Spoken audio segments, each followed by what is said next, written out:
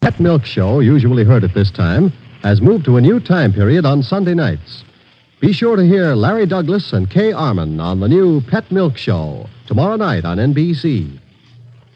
And now, here's another in NBC's great parade of new shows.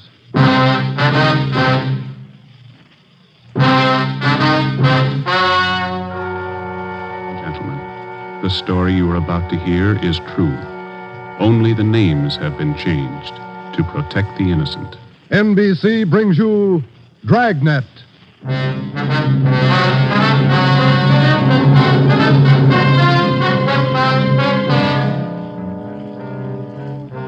You're a detective sergeant. You're assigned to a homicide detail. A man's wife has suddenly dropped from sight. On the surface, it appears only as a routine missing persons case. You start to investigate. Suspicion grows. There is evidence of possible foul play. Your job, find the woman or find her murderer. Dragnet, the documented drama of an actual crime. Investigated and solved by the men who unrelentingly stand watch on the security of your home, your family, and your life. For the next 30 minutes, in cooperation with the Los Angeles Police Department, you will travel step by step on the side of the law through an actual case transcribed from official police files. From beginning to end, from crime to punishment, Dragnet is the story of your police force in action. It was Wednesday, September 15th. It was warm in Los Angeles. We were working the day watch out of homicide. My partner's Ben Romero. The boss is Ed Backstrand, chief of detectives. My name's Friday. I was on the way back from lunch, and it was 12:56 when I got to room 42. Homicide. Hi, Joe. Waiting for you. Hiya, Ben. Al. Hi. I hear you got something for us. Here's a report right here. Gardener by the name of Eric Kelby called in day before yesterday. Said his wife disappeared from their home out in the valley Sunday night. Says he thinks she left him. That happens every day, Barghetti. Not this way, it doesn't. Walsh and I went out yesterday to interview the guy. Story doesn't add. Why not? None of her clothes are missing. None of her luggage. She even left her pocketbook behind, full of money. Found out from the neighbors a missing woman is a 17-year-old boy by a former marriage. So what? An only child. Mother dotes on the kid. Shouldn't even say goodbye to him. How did this Eric Kelby impress you? Pretty grouchy with Walsh and me.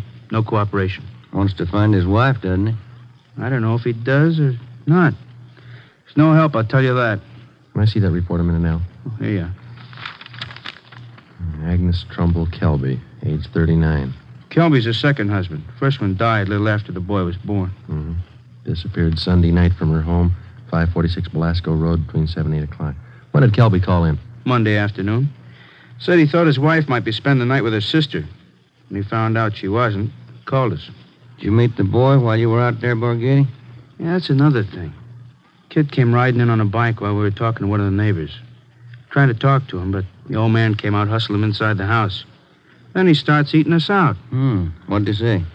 Told us it was our job to find his wife, not to go prying into his stepson's affairs. Well, that's a new slant. How about her friends and relatives around here, Al? Any besides her sister? Walsh located a couple of her aunts. I don't think he's checked them yet, though. I'll tell you, boys, this is one I'll bet on. Maybe. You got the names of Mrs. Kelby's relatives? Oh, yeah. Right over here. Sure wish we had a chance to talk to that boy. Yeah. How's it feel to you, Ben? I don't know. Notice anything else funny about the guy, Al? I don't know. Well, here's those names, Joe. Thanks. Kelby was upset, all right. For some reason, he didn't strike me as reacting the way a normal guy reacts when his wife disappears. All right, Al. How would you react? Barghetti's worrying again. Oh, now listen, boys. It's no fooling matter. This is one I'll bet on. It's a homicide. All right. How about a copy of this report? Yeah, where'll I get the phone? Missing persons, Barghetti. Who's that? Oh, yes. Yes. About what? Oh, sure. All right, son. 4 o'clock. Yeah. Goodbye. That was Kelby's stepson. What do you want? Thinks something's happened to his mother. In police work, missing persons detail is not a department separate in itself. It is organized as a part of the Homicide Bureau. According to Barghetti, who took the call, the boy said he suspected his stepfather, and he didn't want him to know of any meeting between him and police officers. He would meet the officers that afternoon at 4 p.m. in a restaurant on the corner of Hollywood Boulevard and Fairfax Avenue. At 3:15, Ben and I left the office and drove out to the meeting place, the Dairyland Fountain and Coffee Shop. We arrived there at 3:45. At 8 minutes to 5, the Kelby boy still had not arrived. Youngster's not very prompt. Well, let's wait a little while longer. Yeah. Smoke? Yeah, thanks. Want some more coffee? No, thanks. Well, I guess the boy isn't going to show. Think something's happened? 15 minutes after we left the coffee shop, we drove up in front of the gate of the Kelby Nursery on Belasco Road. The house itself was set well back on the property, which covered about 4 acres. The entire nursery was surrounded by a 6-foot steel wire fence, and it looked like almost every available foot of ground inside was planted with some kind of a flower or shrub. Kelby met us at the gate. Yes? What do you men want? Police officers. Are you Mr. Kelby? Yes, what do you want? Well, if you'll shut those dogs up for a minute, we'd like to ask you a few questions. I'm busy now. Can't you come back tomorrow? Pretty important, Mr. Kelby. I think we better talk right now. All right, if you have to. Red, Giant, down. You two, Jaime. Quiet. All right. Now, what do you want? Mind if we come inside? Well, these watchdogs of mine are pretty vicious. We can talk here at the gate. All right, Mr. Kelby. This is Sergeant Romero. My name's Friday. We've been assigned to look into your wife's disappearance. Oh. Did you find anything yet? Nothing definite. Maybe you can help us. Would you tell us exactly what happened the night your wife disappeared? What do you mean? What happened? Well, when did you last see her? When you first noticed she was gone? We finished up Sunday night dinner about 7 o'clock, and I laid down for a nap. Agnes went out on the front porch for some air. I woke up a little before 8 and went outside to look for her. She was gone. Nobody saw her leave, Mr. Kelby? Not that I know of. Maybe some of our nosy neighbors, I don't know. How about your stepson? Wasn't he around Sunday night? Bruce? No, went out to a show with some other kids. When did he get back from the show? About 10, I think. Why? Where's your stepson now? Who are you looking for, my wife or my stepson? Both, Mr. Kelby. Where's your stepson? Gone. I took him over to my sister's in Alhambra. Been feeling bad since his mother disappeared. Figured the change would do him good. When did you take him over to your sister's, Kelby? This afternoon. What's that got to do with it? We'd like to talk to Bruce. No, I can't allow it. The boy's too upset. I can't allow it. I'm afraid you're going to have to allow it. Listen, mister, you can get off this property right now. No cop's giving me sass. Nobody's giving you sass, Kelby. We want to talk to your stepson, that's all. He might give us a clue as to the whereabouts of your wife. And I say you can't see the boy. What's more, you cops couldn't find thorns in a rose patch. I'll get somebody else to look for Agnes. It's my business anyway, nobody else's. It's our business, too, if anything's happened to her. What are you talking about? You better get your coat, Mr. Kelby. We're taking you in for questioning. You come through that gate, and I'm going to let these dogs go accidentally. I'd hate to shoot the dogs. Now go on in the house and get your coat. Eric Kelby turned and made his way up the path and into the house. 5 minutes later, he came out. Without a word to either of us, he came down the path, closed the gate behind him, and got into our car. On the way back to headquarters, he chatted pleasantly about the weather, the nursery business, and his dogs. When we pulled up in front of the city hall, we met the reason for his sudden change in temperament. His lawyer was waiting for us at the door. We took Kelby to one of the interrogation rooms. His lawyer tagged along. We tried to question him, but the lawyer objected to 2 out of every 3 questions we asked. It was hopeless, and we knew it. So did the lawyer. We released Kelby, but we did get the name and address of his sister where the stepson Bruce was staying. After they left, Ben and I got back in the car and drove out to Alhambra to check on the boy. Barghetti had this one pegged right, Joe. It's a real sleeper. Yeah. I'd like to know how the stepson missed that date with us this afternoon. Well, if the kid called us from the house, his stepfather could have overheard him. It's possible. Sister's house ought to be along this block, shouldn't it? Yeah, let's see. 1408, 1406. There it is, Joe. A gray cottage, 1402. Right. Well, it's a nice-looking little place, isn't it? Well kept. Yeah, it's a nice neighborhood. Wonder how the lot prices run out here.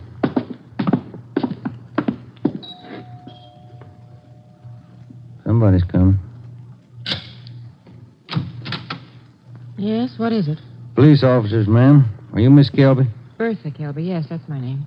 Why? We talked to your brother earlier today, Miss Kelby. He said that you brought his stepson Bruce here to stay for a while. We'd like to see him. Bruce? Yes, he was here till about Oh, an hour and a half ago.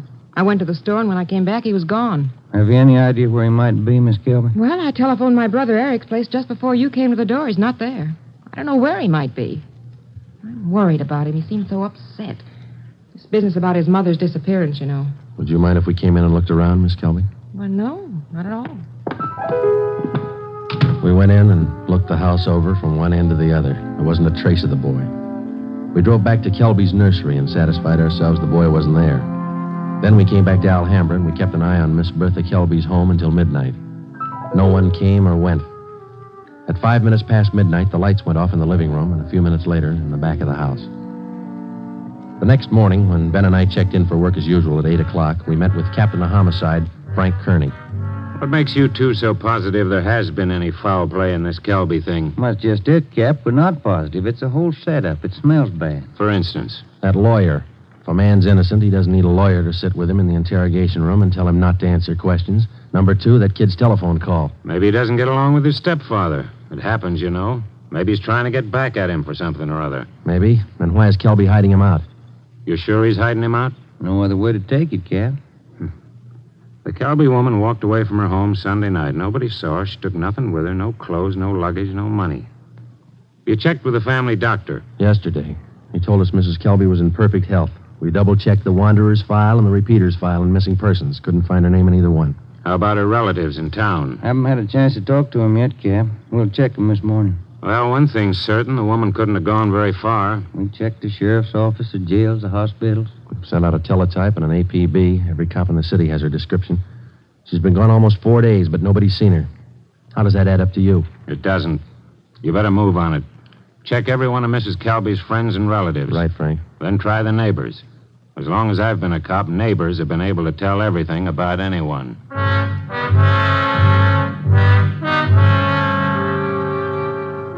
All that day, Ben and I made the rounds. First stop was the Western National Bank, where Mrs. Kelby maintained her account. Her savings statement showed a total balance of $31,564.17. Her separate checking account had a balance of $842.71. At the Farmers Mutual, we found the record of an insurance policy issued to Agnes Trumbull Kelby. It was a 20-pay life policy covering the insured in the amount of $30,000. The beneficiary was listed as the insured son, Bruce Trumbull Kelby, if living upon the receipt of such due proof. If not, the insured's husband, Eric J. Kelby. By the time we finished checking her financial status, the odds were piling up fast. From only casual reports, we knew that Eric Kelby was a frugal man. If he was greedy as well, if he wanted or needed money badly enough to kill, then he had all the motives necessary to murder his wife. Maybe his stepson, too. Ben and I started to make the rounds of Mrs. Kelby's friends and relatives. Our first stop was at the apartment of Agnes Kelby's sister, a talkative maiden lady in her early 60s. Agnes just isn't that kind. Oh, I'm worried sick about this. I really am. And Bruce, the poor lad, he must be heartsick. And Eric, what does Eric say about all this? He says he thinks his wife left him. Left him? Why, that's ridiculous. How strange. Can you think of any good reason why your sister would leave Mr. Kelby? Why, no. They had tiffs, of course, small ones. But, of course, there was that argument about Bruce. The two of them always seem to be arguing about Bruce. How do you mean, ma'am? Oh, well, raising the boy and all, you know. The last time I talked to them, they were tiffing about whether or not Bruce should be paid for working in the nursery for Eric. And the strangest thing, Eric seemed to be so upset about it all. Imagine. All on account of paying the boy a few dollars for good, honest work in that silly nursery. Well, you know, I'm the outspoken kind, and I just told Eric. Eric, I said, don't be an old meanie. Pay the boy. That was the extent of the information which Mrs. Kelby's sister had to offer. Next, we called on an aunt, Mrs. James D. Trumbull, 83 years old. She could hardly understand our questions, let alone answer them. She hadn't seen her niece, Agnes, in a year. After that, we paid a visit to one of Mrs. Kelby's friends, a Mrs. Lillian Humboldt. Well, I'm sorry, Sergeant, but I can't think of any good reason why she would leave him. Unless that silly business about Bruce got out of hand. You know, maybe Eric is just a little jealous of the boy. Next, we called on Daisy McLeod, who worked as a day maid for Mrs. Kelby. Officer, what Mr. and Mrs. Kelby thought, what they said, what they did, it's none of my business. I come in the morning, I do my work, I do it well. I'm not the nosy type, and I don't pry. I take half an hour for lunch, and when I'm through, I take my pay, and I don't expect tips, and I take the bus home. I'm not the peeking through the keyhole kind, sneaking around corners listening. But what I couldn't tell you about that man. Exactly what do you mean, Miss McLeod? Oh, he's a hard man, you know. They're always arguing about the boy. Bruce this, Bruce that. He's a nice boy, I think. He's never done anything to me. Oh, but the arguments. Him and her all the time. Should the boy be paid for working? Shouldn't he? Why? Why not all the time? It's just... When Ben and I finished with a list of Mrs. Kelby's friends, relatives, and employees, we started out on the neighbors. None of them saw Mrs. Kelby after 6 p.m. the night she disappeared. 2 of the neighbors said they saw the porch light burning after 7 p.m., but both said the porch was empty. Mrs. Kelby was not sitting in her chair at the usual time after dinner. According to them, that was one of her habits. It was 10 minutes to 6 by the time Ben and I got back to the office. The light was still burning in Captain Kearney's office. Full day, Joe. A lot of mileage. Yeah. I wonder what the captain's hanging around for. Let's find out. Get anything? Pretty good luck, Cap. Good. I've got some more for you. Just walked in 5 minutes ago. What do you mean, Frank? Who walked in? Bruce Kelby. He's waiting in the next room.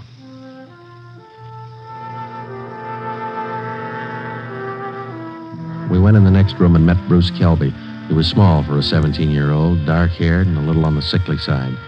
He told us that he couldn't keep the date he made with us on the phone because his stepfather apparently did overhear the conversation and drove him directly to his sister's home in Alhambra. We asked him why he was so sure that his stepfather was responsible for his mother's sudden disappearance. For one thing, all 3 of us usually go to the early show on Sunday night. Eric, Mom, and me. But last Sunday, Eric said he wasn't feeling good and he wanted Mom to stay home and take care of him. Then he told me to go on ahead to the show, so I did. What time did you get home, son? About 9:30, 9:45. What was your stepfather doing when you got home? Sitting in the living room reading the paper. Did you notice anything unusual about the way he acted? He was nervous and jumpy, more than usual, I think. Anything else? Yes, sir. When I came in through the front yard, I noticed the dogs had mud all over their paws. They'd been out somewhere in the nursery plots. And they won't go out in the plots unless Eric's with them. He doesn't want them to trample the seedlings. What would your stepfather be doing out in the nursery at night? Does he usually do some work at night? No, sir. None of the plots are even lighted. Only the greenhouses. And the paths in the greenhouses are usually graveled, aren't they? No mud around. It's my job to see that the greenhouse paths are kept graveled. I know they're not muddy. I fixed them the day before, Saturday. What do you think it means, son? I don't know. I don't want to think about it. I just know he's done something. He's done something to her. Did your stepfather give you any reason for keeping you away from the police officers the other day? No, sir. He said people were getting nosy, and he said it might be better for me over at Aunt Bertha's. She's his sister. Do you think your Aunt Bertha might know where your mother is? No, we hardly ever see her. We don't know her well at all. We've heard your mother and your stepfather argued about whether you should be paid for your work in the nursery. When I started to work for him, he promised he'd pay me. I was saving up to buy a 31 Model A. And then after a couple of months, when he didn't pay me, I asked him. He told me I ought to be glad to work for him for nothing. And your mother argued with him over that? Sure, it was her money that bought the nursery anyway. How'd you get away from your aunt's place last night? Well, Bertha had some shopping to do, and she left me alone. She locked the door to my room. Even the screen over the window in my room was nailed down, but I kicked it out and got away. I stayed at a friend's house last night. Thought about where you're going to stay tonight? I don't know. But I'm not going home. And I'm not going back to Bertha's place either. I'll get a room. How'd you like to stay at my house a few days? Sure nice of you, sir. Maybe I'd better not. Mom might not like it. Oh, I'll take care of that. Now let's hop out and get some dinner. Sure darn nice of you, sir. All right, son. Come with me.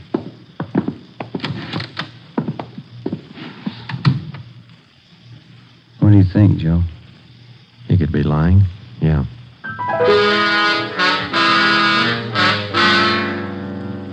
Now what, Cap? Shall we bring Kelby in again? No, not yet.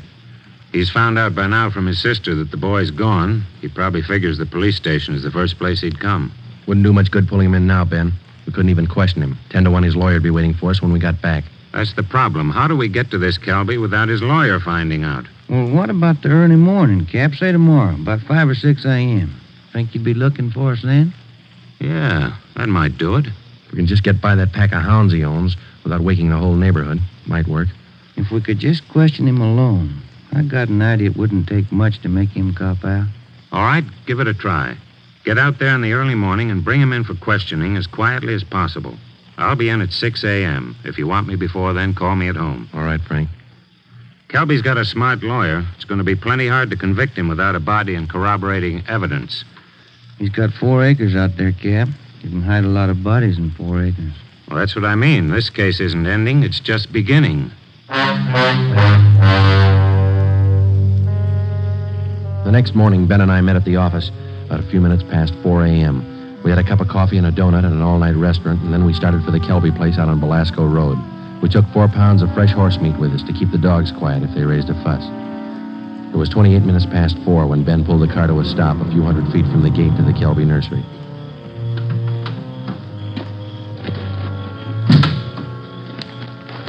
We got out of the car and made our way down the road to the gate. I reached in and tried the latch. It was padlocked. The dogs started in. Okay, Ben, looks like we'll have to jump the fence. Toss some of that horse meat over to him. Yeah, here. That's it. Come on, let's climb. Keep an eye on those hounds. Looks like they could chew your leg off. Yeah. Here comes a third one, Ben. Toss some more meat. Yeah, there you are, boy. Go get it, boy. Here. Look, Ben, lights going on in the house. Come on, let's make it fast. Who is it? Who's there? I'll set the dogs on you. Police officers, Mr. Kelby. What?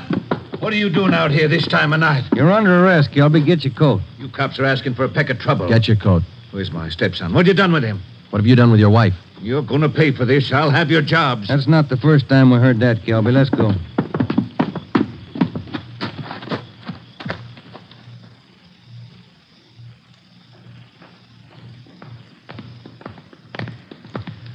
Lights burning in the captain's office. Yeah. All right, Kelby, in here. You'll pay for this, mark my word. Ben, take him in the office here and stay with him. I'll see if Frank's in yet. Right, Joe. Come on, Kelby, inside.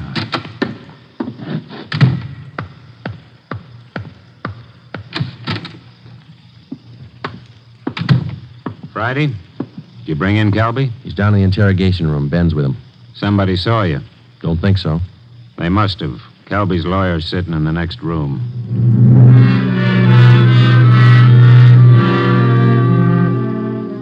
Kelby again refused to answer any questions without the advice of his attorney. We released him.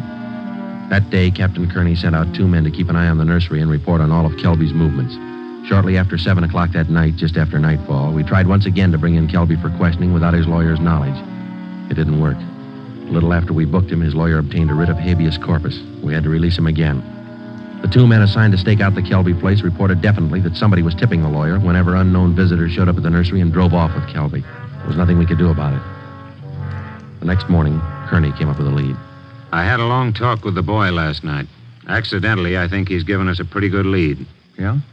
There's only one way we'll ever get a conviction. That's by finding the body and evidence to tie Kelby in. Yeah, that'll do it. Where do we start looking?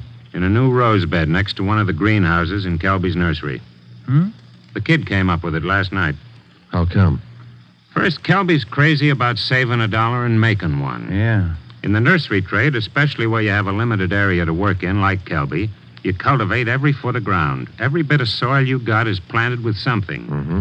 Kelby's not the type to waste anything. Especially he's not the kind that would let ground lie fallow when he could plant something that might bring in a few dollars next season. Bruce tells me his stepfather has every inch of those 4 acres planted. Every inch. Except a 6 by 9 foot plot of ground in that rose garden. Oh, it sounds like a long shot to me, Frank. The boy said he prepared that piece of ground for planting late Saturday afternoon. His stepfather wanted it ready for Sunday morning. The plot of ground's still vacant. Might have planted it yesterday, Cap. When's the last time you checked? Before I came to work this morning. I called the men on stakeout next to the nursery. They told me the plot's still empty. It's worth a chance, Frank. When do we look it over? Tonight.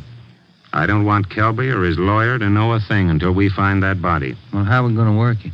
We'll order up a crew from the crime lab. They can take probings through that plot and all around it. They can tell us without any guesswork how deep that ground's been worked over lately. When do you want to start? Be here in the office at 8:30 tonight. If my hunches are any good, we'll find a body.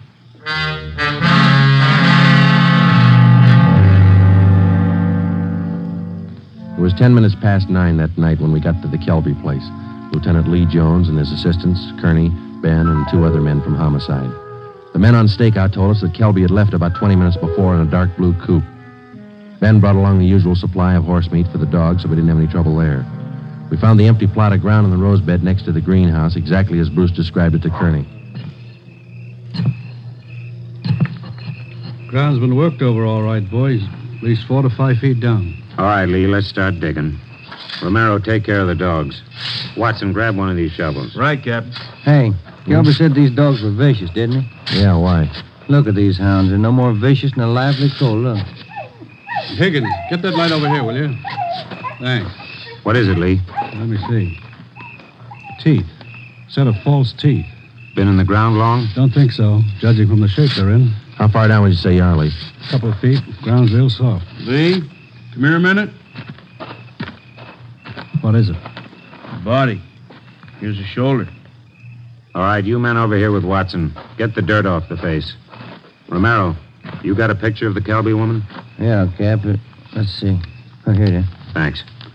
Get the light down here. Hunch paid off, Frank. That's her.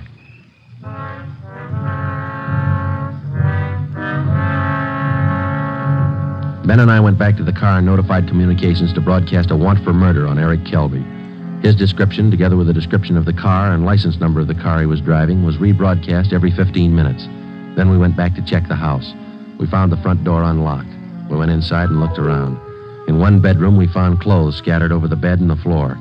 There was only one old suit remaining in the closet. On the table next to the bed, we found an airline's timetable. We got to the phone and notified communications to alert all police details at railroad stations, bus terminals, and airlines, and then to send out an APB on the teletype. After that, we checked with the airlines.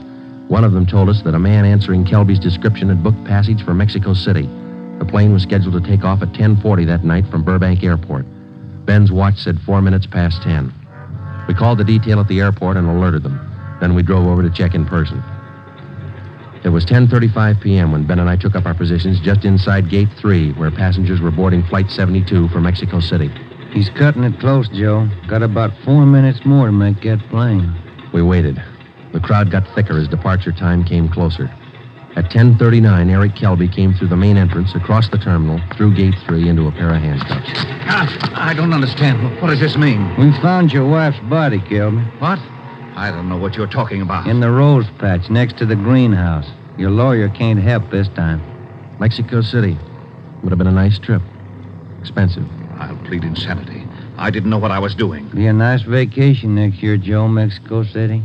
I'm going to talk to my wife about it. I didn't mean it. She slapped me. We were arguing about the boy. I didn't mean it. I don't know if you did or not, Kelby, but you killed her. Come on. You missed your plane.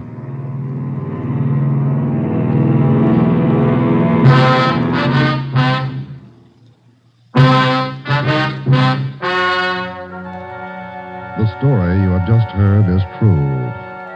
Only the names were changed to protect the innocent. Eric Kelby was tried and convicted of murder in the first degree.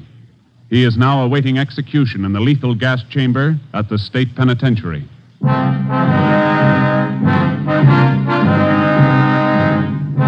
You have just heard the 14th in a new series of authentic cases transcribed from official files. Technical advice for Dragnet comes from the office of W.A. Wharton, Acting Chief of Police, Los Angeles Police Department.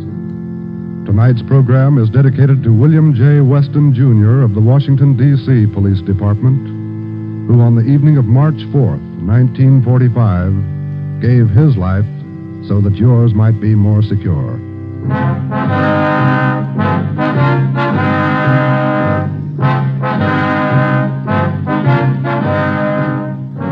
Dragnet came to you from Los Angeles. If you enjoyed tonight's production of Dragnet, you'll want to listen to Richard Diamond, private detective, as played by the screen's romantic tough guy, Dick Powell. The Pet Milk Show, usually heard at this time, has moved to a new time period on Sunday nights. Be sure to hear Larry Douglas and Kay Arman on the new Pet Milk Show tomorrow night on NBC. This is NBC, the national broadcasting company.